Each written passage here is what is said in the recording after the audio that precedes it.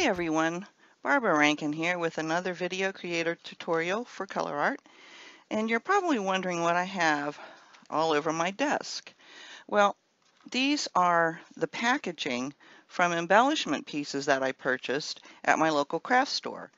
And here's one that I saved the paperwork for. This is from Tim Holtz's Ideology. This was his carousel clips. And you can see the packaging makes a very nice mold for these shapes. This is quite thick, and it doesn't have to be that thick when we pour whatever we pour into this. So let me just quickly go through. This is from, I think it was Tim Holtz word bands. This was from Tim Holtz, I believe it was keyholes.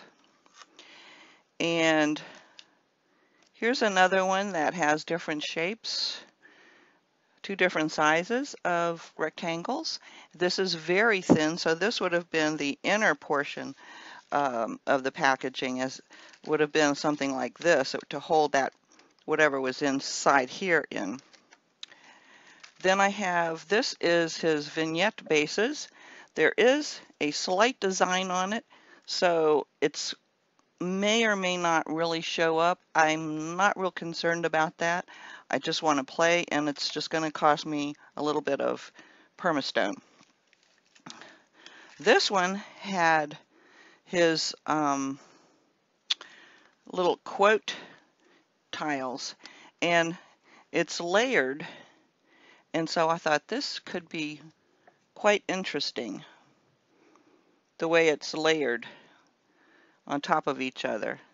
So it's all about playing. We're going to make some embellishments with these, and if you get something like this, well, they're all like this except for the inside pieces, you're going to want to cut it apart down the middle, otherwise it's going to keep flipping like that.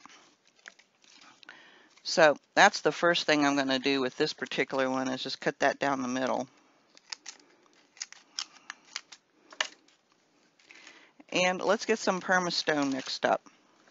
Okay, I've got my PermaStone here, which is a casting compound. And it's really nice. It's made by Activa. And it looks like baking powder, maybe, but it's not. And it will make a very nice, smooth, molded piece when we're done. But before I start mixing up my PermaStone, I wanted to grab a few primary elements and see what results I can get by dusting the colors, a color into a mold. Now, I'm just going to pick any mold, and I've got a nice soft brush here, and I'm just making sure I don't have any dust or anything in there. And I think we'll start with Guatemalan Green. This is Primary Elements.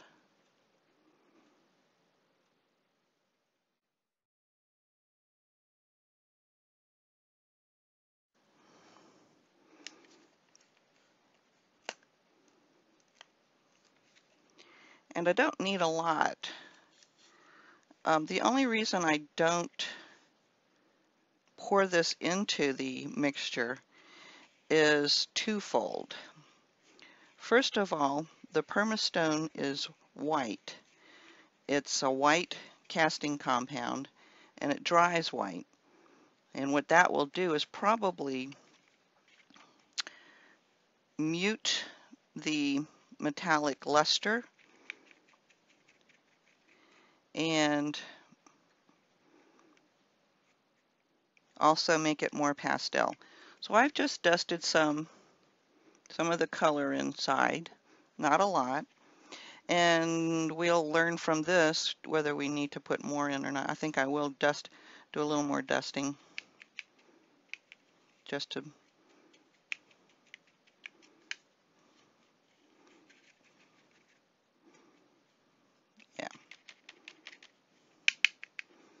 what it doesn't use will rub off, I would imagine. And let's try, here's that deep mold I was talking about. Now this one you can see it's not going to stay straight, so we're going to have to find something to prop that up while it's drying. Otherwise we'll have a lopsided pour. Still too high. Let's see. Can use a mold that I can use a piece of packaging that I'm not using. Now I'm going to try bronze medallion.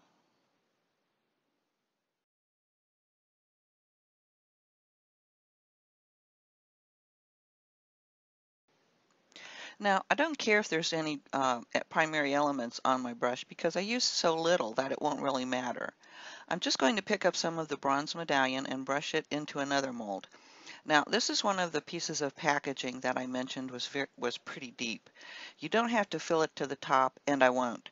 And of course, if we don't like what we get, we can just paint over it. It's as simple as that.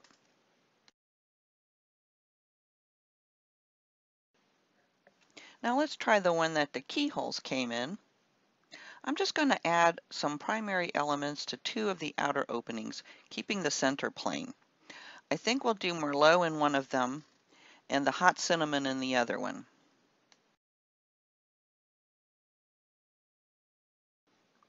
So I'll be working with just these three for now.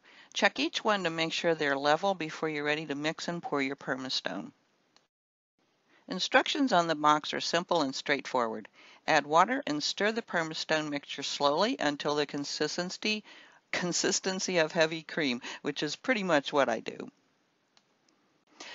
Now I've got about a half a cup of the powder here, and I've filled this bottle with water.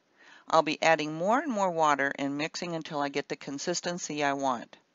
I'll go ahead and speed up the video here and come back in if I need to tell you something important. Oh, and I forgot to mention, in case you're sensitive to powders, you might want to cover your nose with a filter mask or something like that, just to be safe.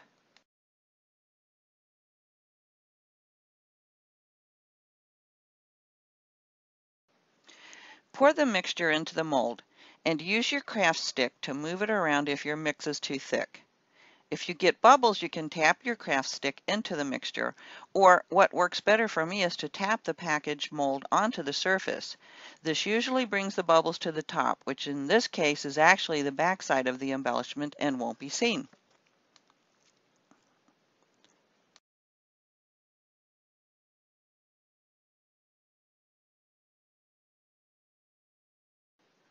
After filling these three molds, I still had some of the mixture left. I added more water to thin it again because it had gotten thicker as I was working.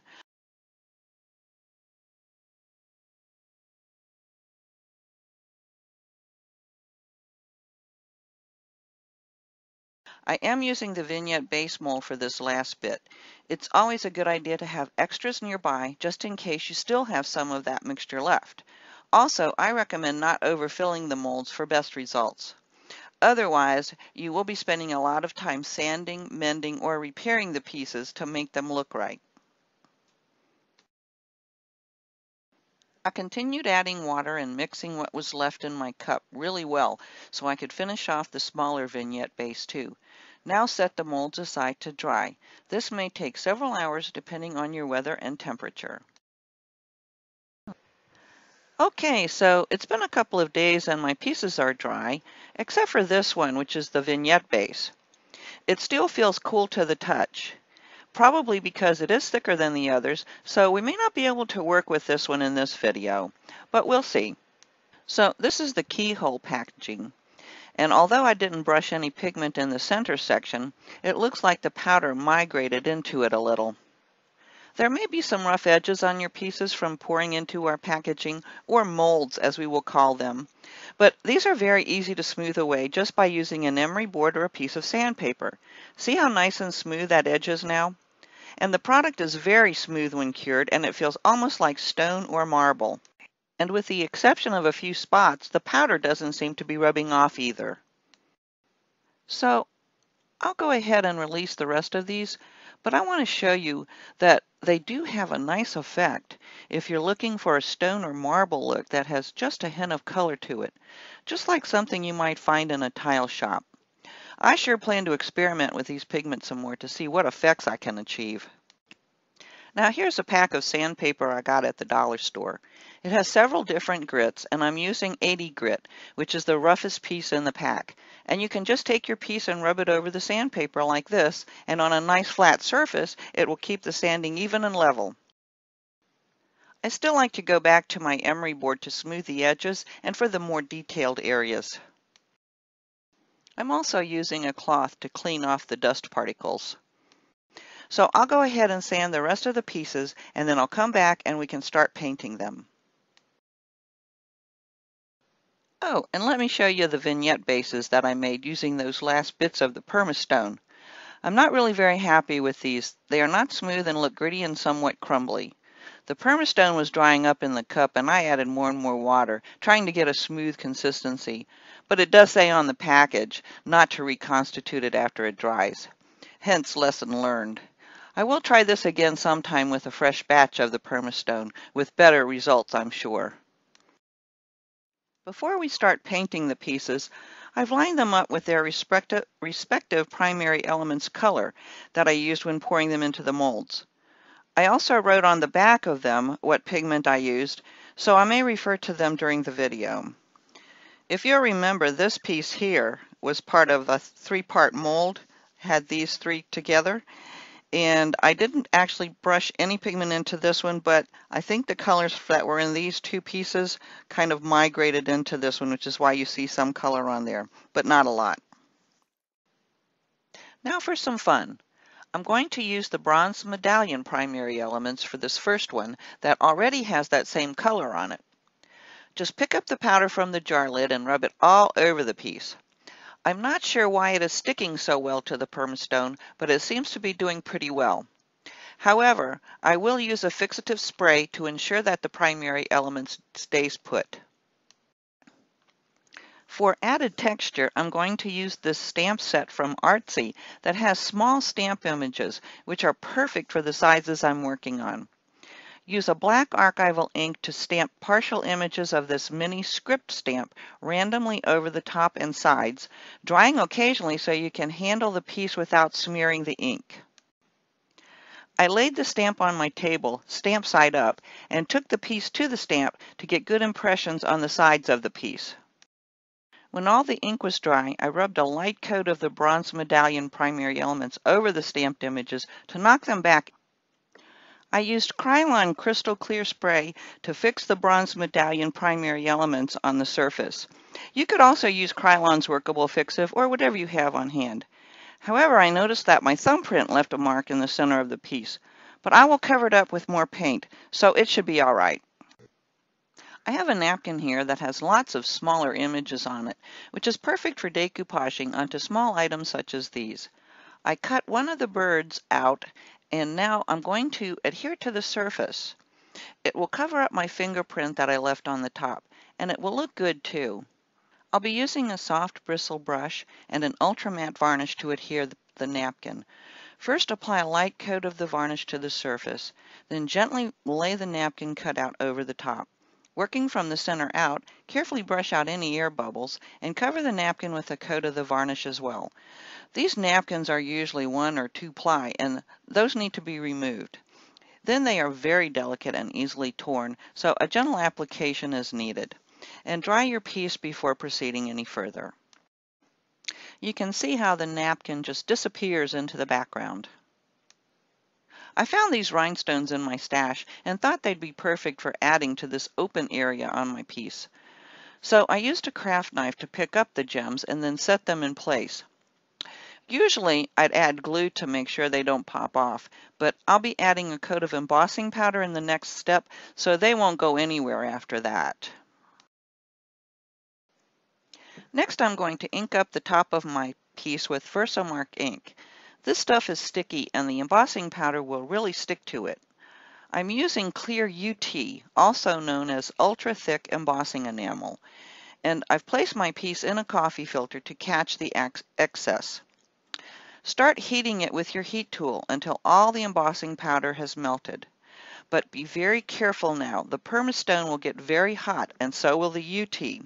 So you will want to wait until it cools before handling it, which is why I'm leaving it in the coffee filter and adding pinches of more UT while the first layer is still hot. The first layers always look bumpy, which is a cool look for some occasions, but the more layers you add, the more level the UT becomes and gives you a clear glass-like coating, which is the effect we're going for. Using the coffee filter, carefully pick up the piece and set it off to the side to cool. Let's work on the blue piece. I like the subtle look of this one, so I've cut out a flower from the napkin and I'm carefully removing the 2 plies from the top sheet. I'm going to use matte medium to adhere it this time, just to show you that you can use different mediums for the same job. I'm going to apply the matte medium with my finger this time too, and then gently lay the napkin piece over it. I'll use my finger to apply more medium to the top surface and carefully push out any air bubbles. Then I'll dry it with the heat tool.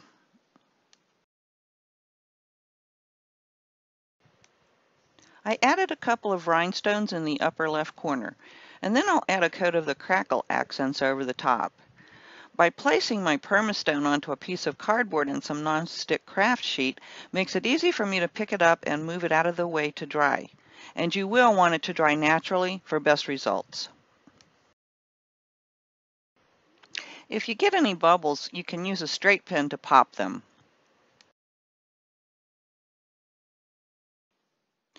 After the crackle accents have dried thoroughly, take your Guatemalan Green Primary Elements and rub the powder over the cracks with your finger. The powder will sink down into the cracks and make a beautiful texture.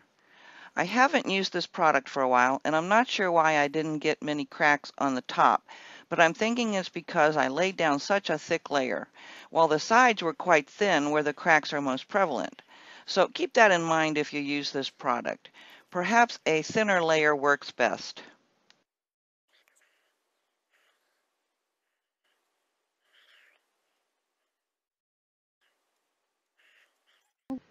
Let's work on the Merlot piece next.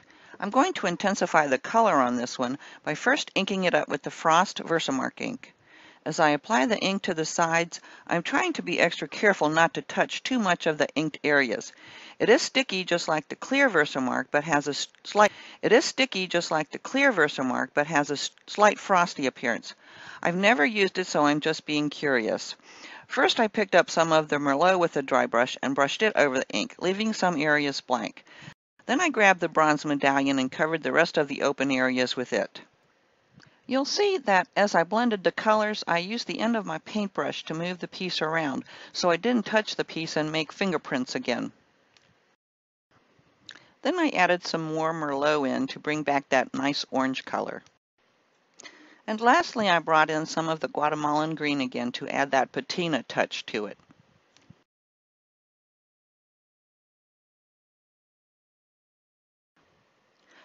I used the end of my brush to nudge the PermaStone onto a piece of cardboard so that I could take it outside and fix it with a finished spray of the Krylon Crystal Clear.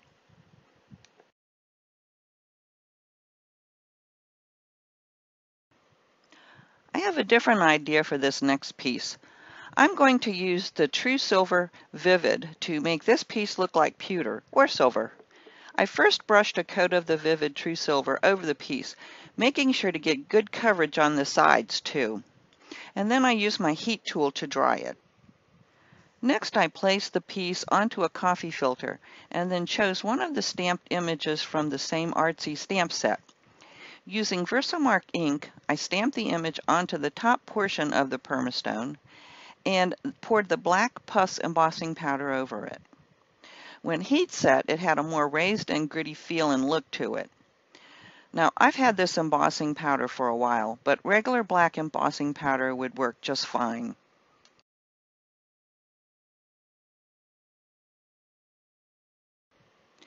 Remember to be careful with your heat tool and wait for the piece to cool before handling it. It gets pretty darn hot. I know it looks like I picked it up right after heating it, but remember, this is a video and not real time. Now I'm painting the black embossing powder with a coat of the True Silver Vivid Ultrametallic. Now I'm going to antique it with a wash of the China Black Vivid Ultrametallic and some water. Then take a soft cloth and wipe away the excess. If needed, you can add another coat and repeat the process. Using the black archival ink pad, I'm adding more antiquing to the stamped image by hitting those high spots with the ink pad, being careful not to get the ink elsewhere. I also added some of the black ink to the edges. Next, I'm going to glue a small metal keyhole to the bottom section of my PermaStone piece using my Fast Grab tacky glue.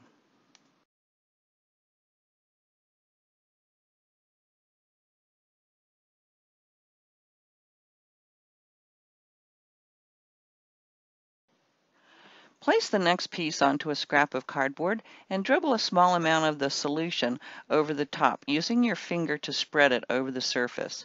This product will turn your primary elements into a watercolor wash and also acts as a binder. Pick up a dry brush and dip it into the hot cinnamon primary elements, spreading it over the wet solution. You can see how vibrant the colors are with this product. But by the same token, adding more of the solution will dilute the color and turn it into a wash of watercolor without actually watering it down. You can see what I mean here, where I've added more of the solution and less of the Guatemalan Green for a more translucent watercolor look. Or add more pigment for a deeper color.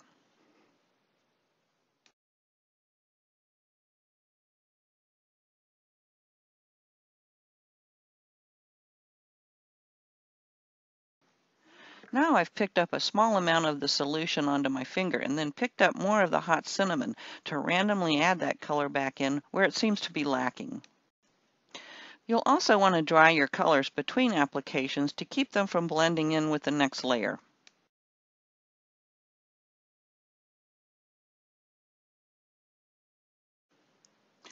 I chose this small flower vine image from the same artsy stamp set. So I inked it up with the black archival ink, and then I stamped it onto the bottom portion of the PermaStone piece, allowing it to drape over the edge. Next, I picked up the black archival ink onto my finger and distressed the edges of the piece, adding more black around the sides as well. Next, you'll need to remove the screw from a Tim Holtz hitch fastener and also remove the shank from a metal button. Grab a clear drying glue that is made to adhere metal and glue the hitch fastener to the bottom part of the PermaStone and then glue the button to the top circular piece on top. My idea for this piece is to hang it on the wall near the door and hang an extra house key from it. Now, back to this piece that I previously took outside to spray with the crystal clear coating. I used this azure embellishing butter on a decorative metal keyhole. And now I want to add it to the edges of the PermaStone. This is a pretty antiquing effect that really adds age and vintage goodness to your pieces. You can speed up the drying time with your heat tool, and then you can glue the keyhole to the center of your embellishment.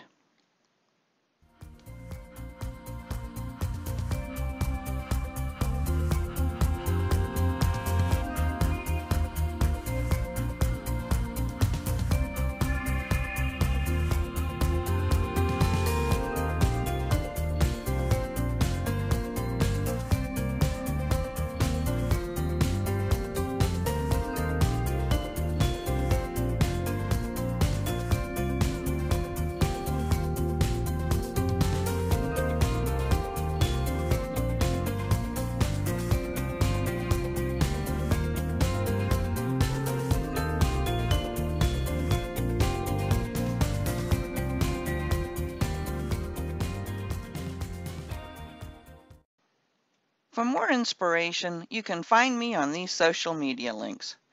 If you enjoyed today's project video, please give me a thumbs up, and I hope you will consider subscribing to my channel. Thanks for watching, and always take time to play.